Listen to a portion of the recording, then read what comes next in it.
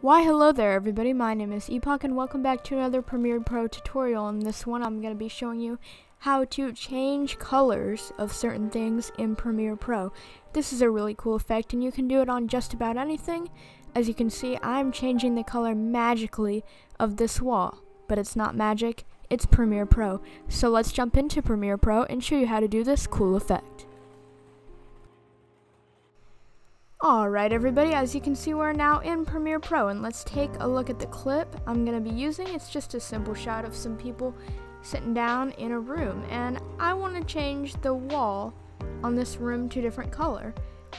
So let's do that. So let's go down to effects and you can just type in color and you're looking for lumetri color and just drag it onto your clip. Go up to the effect controls. Go under lumetri color and you're searching for HSL secondary.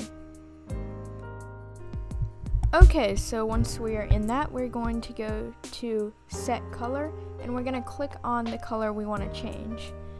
Now we're going to go down to show mask and show our mask, and everything you can see that's not white is the color we're going to change.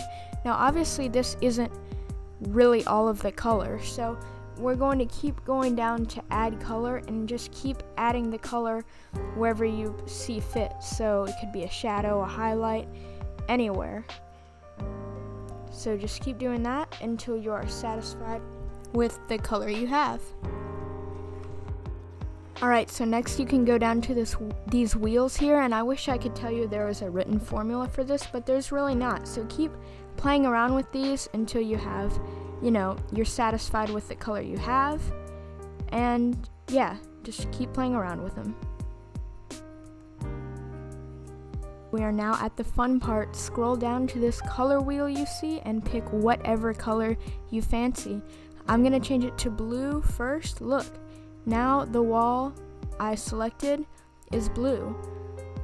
You can do this with obviously any color. I'm gonna go to pink now. Let's see how it looks pink. Wow, it looks pretty good pink. So this is a great effect you can use for YouTube videos and anything else in Adobe Premiere Pro. Thank you for watching everybody. I just want to talk about the support I've had lately. One of my goals for the month of May was to get 10 subscribers, and this was not me, this was you guys.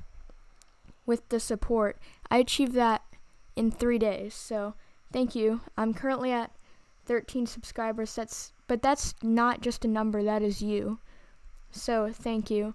If you want to support the channel, make sure to subscribe, and I think that's all I have for today. Epoch out.